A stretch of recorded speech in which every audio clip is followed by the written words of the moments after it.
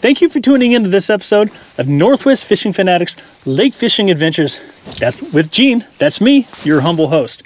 Today, we are targeting landlocked coho salmon. Oh, yes. I'm going to show you exactly what I do to catch these things without using downriggers and without using snap weights. In my opinion, I'm going to show you the techniques I use for trolling, the depths, the gear, the tackle, and the presentation. So stick with me. This journey started in the 60s, and I have fished from Alaska to Florida, hunted the Arctic for caribou, and combed the coastlines of Kodiak and the Aleutian Islands in search of meaning and purpose. These excursions exemplify a deeper understanding of success beyond that of just catching fish or bagging big game. They are about the chase and learning who you are.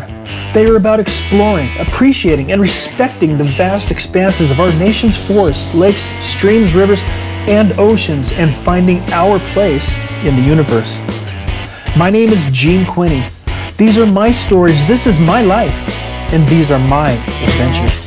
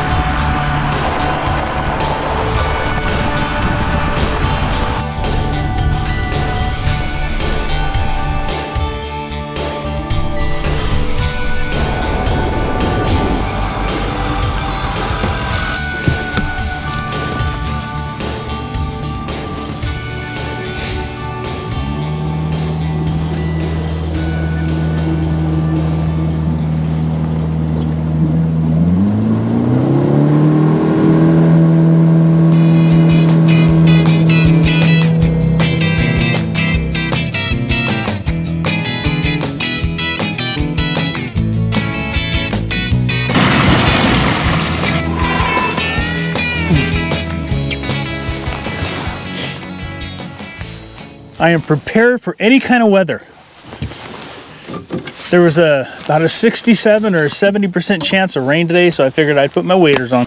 It's been a couple of weeks since I've been fishing. Shoulder, back, all that stuff, and work, of course. So thanks for joining me in this episode of Northwest Fishing Fanatics Lake Fishing with Gene. Lake Fishing Adventures, or something like that. Anyway, I'm here, as you can tell, on the beautiful reservoir known as Riffe Lake. This place is close to my house. It's an easy fishery. I didn't even bring any downriggers, so I'm just going to be using a surface rod, and there's a fish right there already on the fish finder at 45 feet. I can't get to him. And the reason being is I like fishing with downriggers. That way I know exactly the depth that I'm at, and when the fish hit, you know, you break it off and you've got just nothing but the fish and of course the dodger. That's why I like using downriggers. But I don't have downriggers today because I didn't plan on fishing here, so I didn't bring my downriggers because they're on my big boat because we're getting ready to go salmon fishing. Anyway, that's another story. So let's get going. I'm going to show you exactly what I'm going to use. Now, I did not set anything up. These are exactly the way they were laying in the boat from the last time I was fishing. I don't even remember what's on here. So let's see, what are we going to use? And as a matter of fact, I've got 4 exact identical setups with different dodgers and different lures. So I'm just going to use what I have here and until I can't catch fish. And if I don't catch fish, then I'll start changing up. But if I start catching fish with what I was using before, I'm just going to keep that going. So the last time I used this gear, I think it was on American Lake. Oh, fish! Look at that. That was a smash. Ooh, baby. All 4 rods exactly the same. Nothing fancy. That's what they are. Reels. 20-pound test Power Pro. I'm going to put this one down. That's a half-fast dodger by Arrow Flash. About a 10-inch. Actually, that's about a 12-inch. Yeah, it's about a 12 or 14-inch leader on this Kokanee King. I'm going to use that bad boy by Lure Jensen. That's a not outdated Well, it is outdated because it's really old, but it's not manufactured anymore. Same rod, same reel. It's a half and half, but it's not peened. And again, this must have worked because I have 2 of these on. That's another Kokanee King. These are discontinued lures. You can't find them anywhere. Nobody sells them unless you find them used on eBay or something like that, or leftover stock. So this one has got my dropper rig on it. Let me show you this. If you guys haven't seen my dropper rigs, I do have a video where I make these. I gotta make sure I don't run into the wind's blowing me into shore. So this is made out of 200-pound test big game mono, and I do this just because it's what I use for halibut rigs, so I don't want to go out and buy something special just for this dropper rig, and it works great actually. So I've got a barrel swivel on this end, heat shrinked and crimped, heat shrinked and crimped here with a slider rig, and this is where the weight goes onto it. And then I have a bead chain here, and then this section here is about 3 feet long, which goes to the dodger. And of course, we are crimped and heat shrunk here too. That's my dropper rigs. Easy to make, and they really help keep the weight away from the action of the dodger. Let's get them baited up. If you guys watch enough of my videos, you know what I use. Oh, I'm gonna regret this. I got fish down there at 100 feet. Had no way to get to them. That's okay. These guys right here. I used to make my own corn, all kinds of different, you know, recipes, you know, with garlic and bloody tuna and all this other stuff mixed in there. What a pain in the neck. And 9 times out of 10, the fish would hit whatever you put down there. And so this is what I use now exclusively. It's clean, it's cheap, they work, and I don't have to make a mess, and you just carry 3 or 4 bottles of them wherever you go, and you're always ready to catch fish, and they seem to work. I have not had any problem with these things on all the bodies of water that I fish. They work everywhere. And all I'm going to do is take one of these things, put it on here, right in the center, just like that. That's it. That's all. Okay, that one's going to get a dropper rig, and I think I'm going to go with a 2-ounce cannibal. And that bad boy is just going to go right here on the little dropper.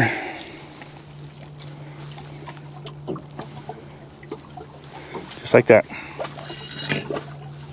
Now, I've had people ask me why I fish with both rods on the same side of the boat instead of spreading them out. It's just easier. Both rods are right here in front of my face. I don't have my back turned to the other rod. That's why. That's all.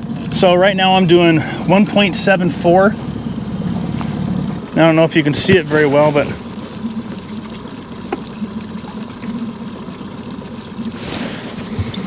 it's dodging nicely at 1.5. I'm going to go back 40 feet. That's not very far, I know.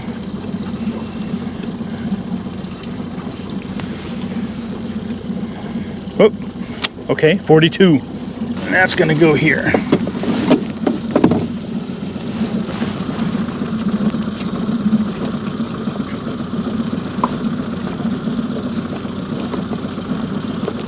Okay, 42 feet on the dropper rig. Okay, so there's no dropper on this one, so it's going to be just a straight flasher. And that guy.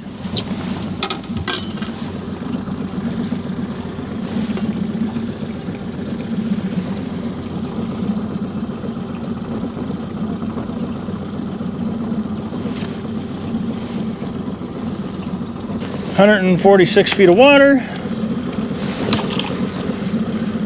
And I'm gonna go back on this one. That's 40 feet with the 2-ounce, so it's down. This one here is just gonna go straight back to, I'm gonna start at 60, but I'm gonna go to 60. And that's gonna go here. Oh man, it feels good to be out here.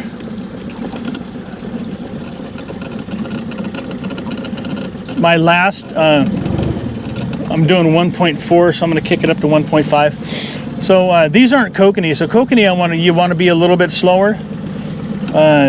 These fish here are landlocked coho, landlocked silver salmon. So a little bit faster speed, troll speed is okay for these guys. But the last time I fished was that shad video. I went with Brian down to the Columbia River.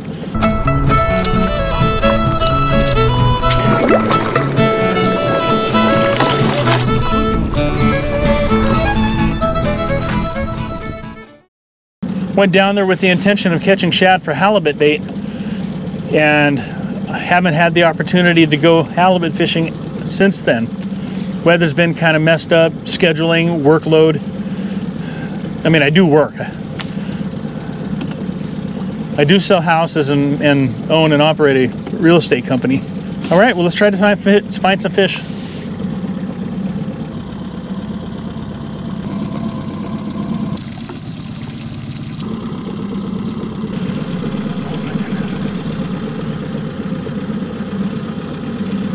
Oh, fish.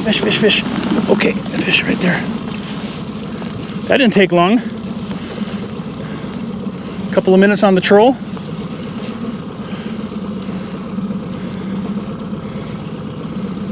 What I'm gonna have to do is bring this guy around this way, underneath that rod. Get my net ready. My new net.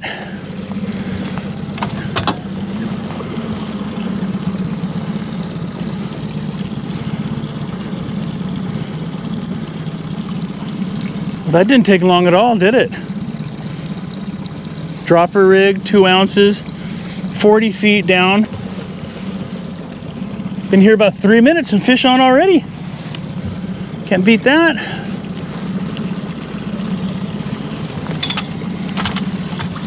Oh yeah, come on.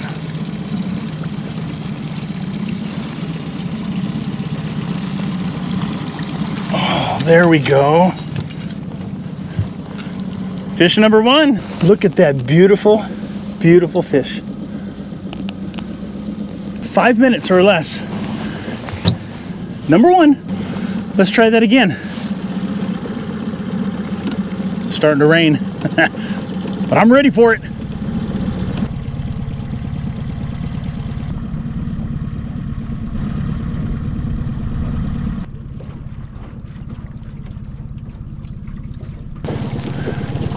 Man, let there be no doubt, it's raining.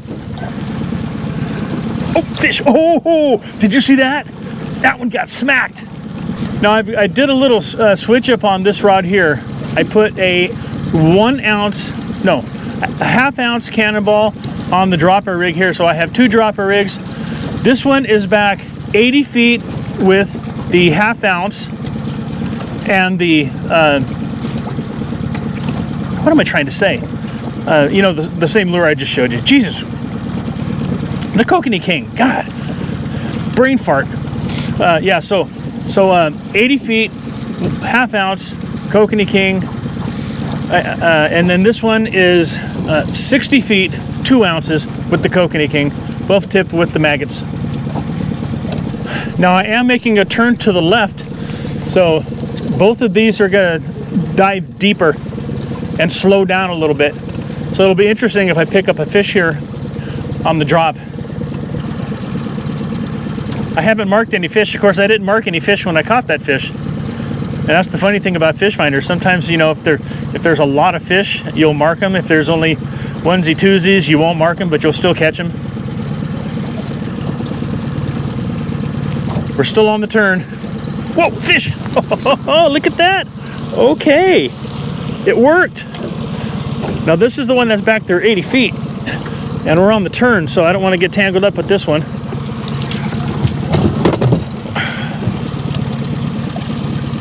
This looks like a bigger fish. Ooh, this one feels like a bigger fish too.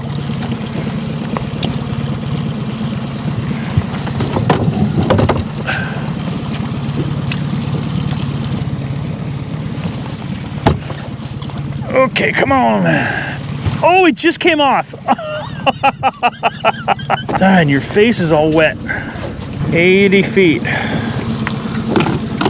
The longer you fight, the more likely you are to lose. Oh, a fish. Whoa, that didn't take but a second.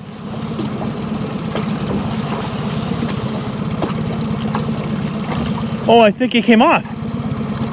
He didn't get buttoned up. And when you're going out, don't just let it drop, because you'll get tangled. The likelihood is you're going to get tangled. So when I go down, I'll take it down like 10 or 15 feet, slowly let it drop. That way you always have tension on your rig as it's falling, and you don't, you know, stand less likely a chance to get it tangled. 80 feet. Well, it's been a few minutes since we had. It's been a few minutes since we had a hit.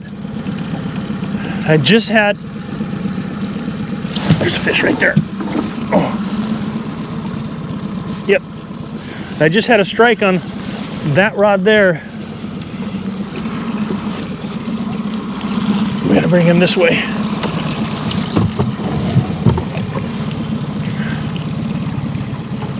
This one doesn't feel like a very big one. Whoa, there you go, there you go, come on. Calm them down a little bit, come on, calm them down. Calm them down, and bring them up to the net. Nope. Putting up a little bit of a fight there. Come on, baby.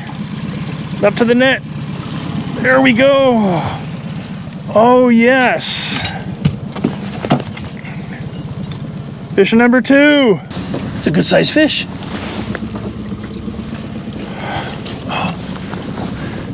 There's number 2. Don't leave fish to find fish, right?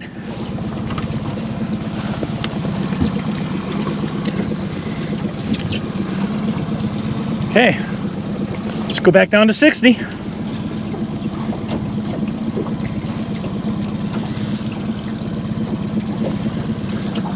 Oh, fish. Oh, he's not there. Did you just see that thing get hammered? That was awesome. Oh, fish right there. Oh, there we go, baby.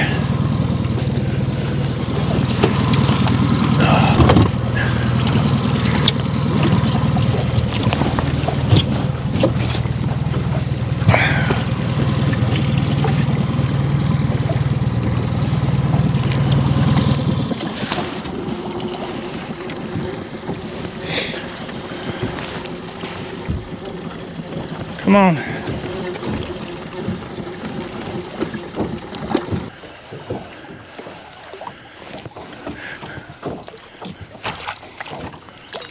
Whoa!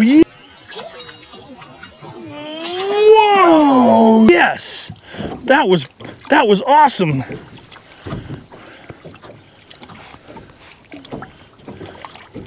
Come on, baby.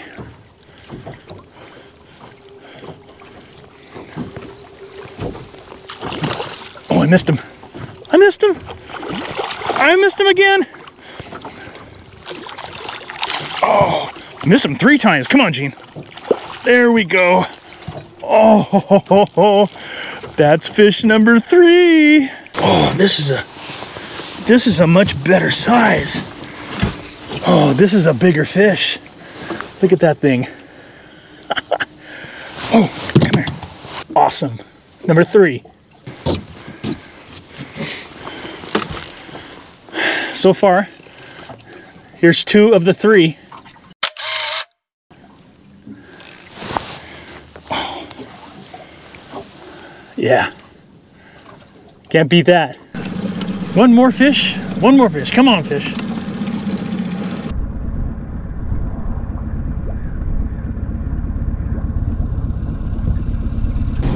Oh, there we go, there we go.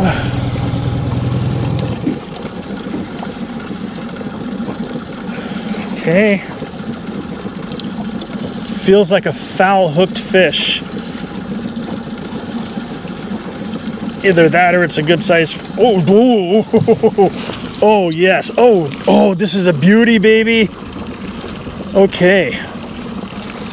This is a nice one. Get this up out of the way. Keep tension on there.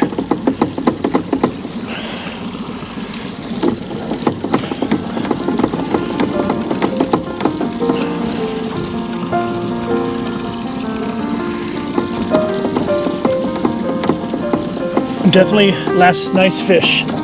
Definitely a nice fish.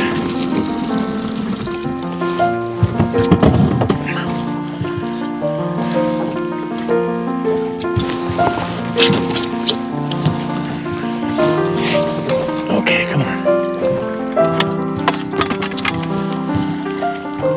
It jumped out there a couple of times.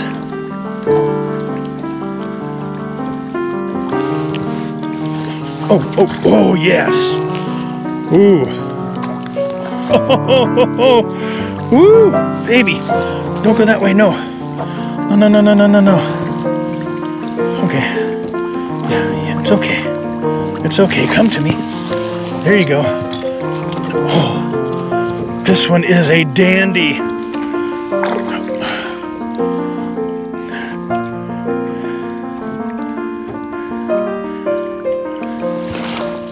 Oh, yes. There we go. There's our final 4. Come on. That is a heck of a fish to end on right there. Took a little bit of doing to get that last fish. But let me tell you something, it was worth it. You wipe your face off there. Oh. Thank you for joining me. Thank you for watching this episode of Northwest Fishing Fanatics Lake Fishing Adventures. I hope you enjoyed it. If you're not subscribed to the channel, please do so. I'm sure there's going to be something coming up in the future that you'll like. Ocean Salmon is opening up very soon, and I think I'm going to be going out there in a day or two. So thanks for watching. Peace, love, tight lines, and I'll see you on the water. If you liked this video, be sure to check out our other videos where you'll join us on the ocean catching kings and silver salmon, lakes catching kokanee trout and landlocked coho. We'll also be working our riverfront homestead and harvesting venison. Stay tuned for more fishing and hunting and outdoor adventure videos. Be sure to subscribe to the channel and hit that bell button so you get notifications of new uploads. Thank you for watching.